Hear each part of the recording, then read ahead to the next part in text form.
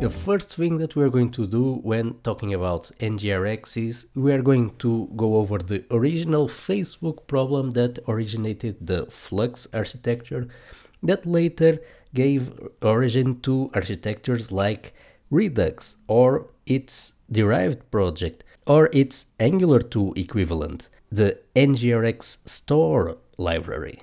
Let's understand the original Facebook problem. So, what happened a couple of years ago that gave origin to a new type of application architecture? Let's try to understand the problem that the Facebook team faced a couple of years ago. It had to do with their unread messages counter.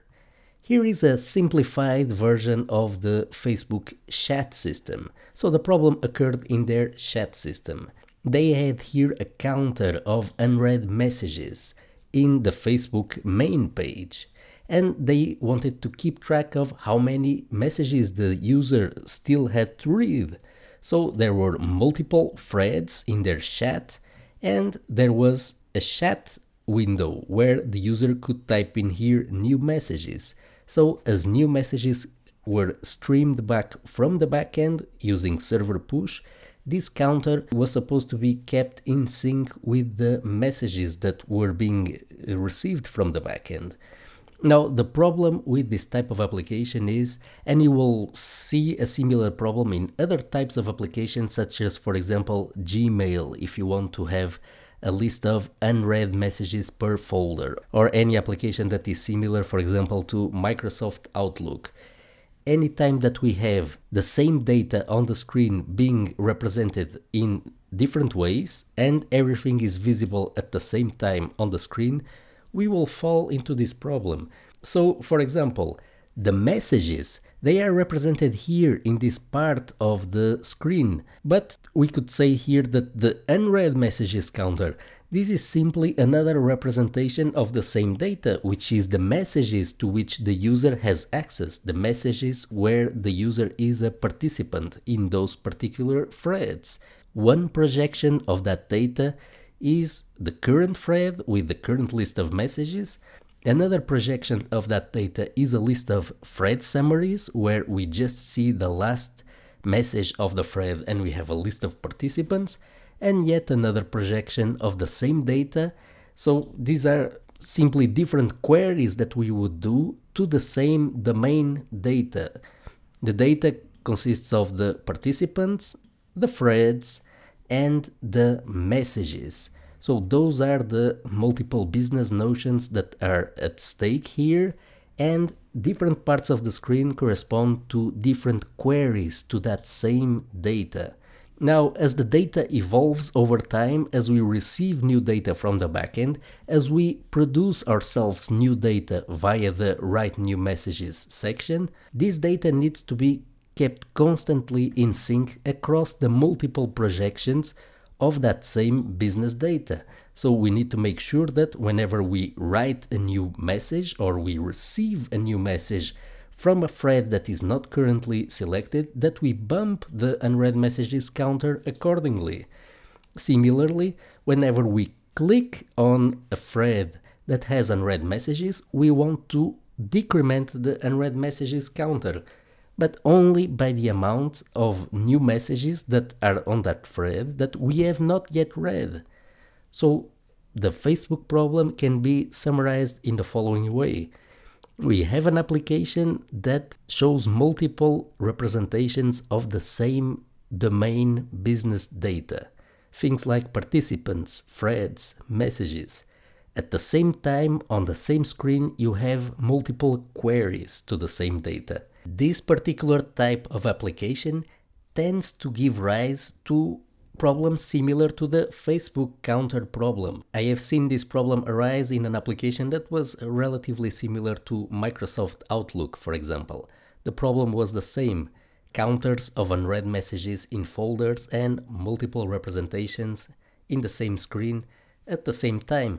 So what is the problem here? The problem is that we want the application to be able to scale in complexity. We want to be able to add new features to the application without arriving at a state where we can no longer maintain or understand the application.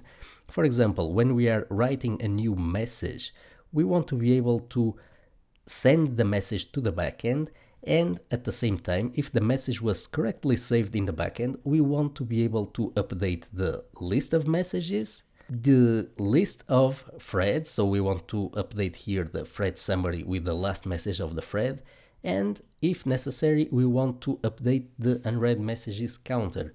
But we want to do that without creating a tight coupling between this part of the application and all the rest of the application. We don't want that every single part of the application to be aware of the other sections of the application. We want these components here, the message section and the thread section. So these are the container components of our application, also known as smart components.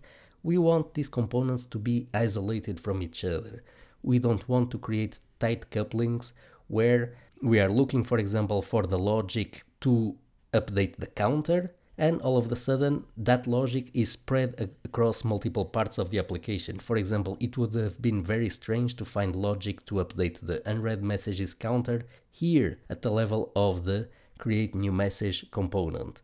So it's a problem of making sure that the application scales in complexity, that we can reason about an application where multiple representations of the same business data are visible, where we have multiple actors modifying this data. So this is very important. We have here a modification operation, but also when we click on each thread, that is also a modification operation. We are decrementing the number of unread messages for a particular user. So to summarize, if you have a complex application where you have multiple views of the same data on the same screen, and you have multiple intervening actors that modify that same data, such as, for example, the user itself that it's modifying via a form, and the server that is giving you new versions of that data, and you want to keep a great user experience.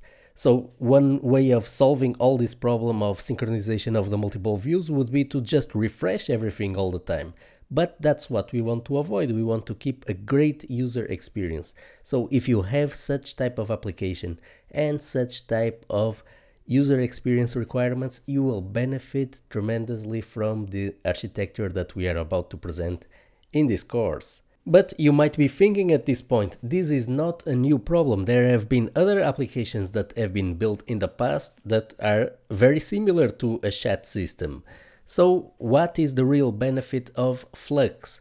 To understand that, we are going to talk about custom global events, which is the typical solution that we would try to apply to this problem that would not scale in complexity. And we are going to see why and why Flux is a much better alternative.